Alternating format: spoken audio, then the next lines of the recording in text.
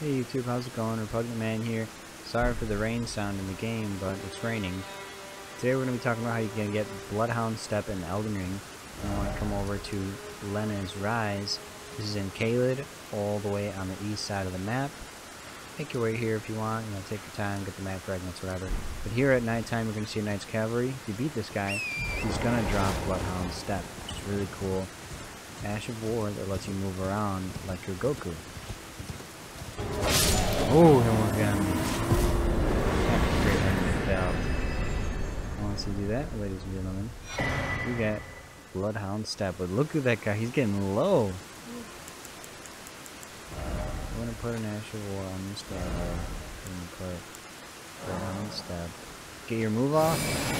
Boom. Switch weapons and just kind of make some distance. Shoot yourself some magic. Boom. Get some distance.